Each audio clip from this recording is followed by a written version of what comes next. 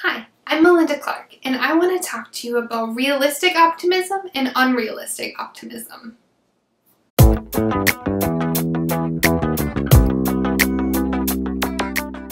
Optimism is not only a good thing, but it's necessary.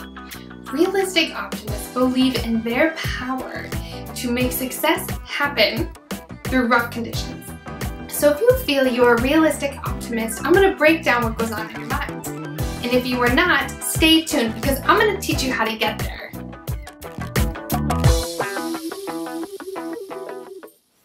We have over 50,000 thoughts a day, and between 70 and 80% of them are negative. We are automatically wired to think negatively. Success does not just happen. We don't just get lucky anymore. It comes through effort, careful planning, persistence, and prioritizing. I feel prioritizing is the most important part. There's two sides to it. One is prioritizing the tasks that are going to take you to your goal, and the other side is prioritizing your leisure time, because we all know there are a lot of fun things to do in Miami.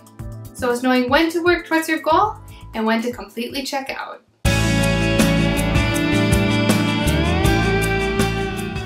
The key point is realistic optimists expect challenges.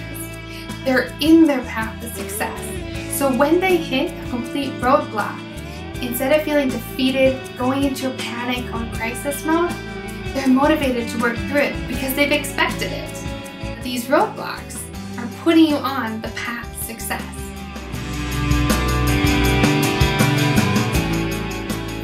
Overall, it is knowing your goal, knowing that it can come true, and expecting these career and emotional challenges. If you like what I had to say, subscribe. I'm Melinda Clark, your social stress therapist.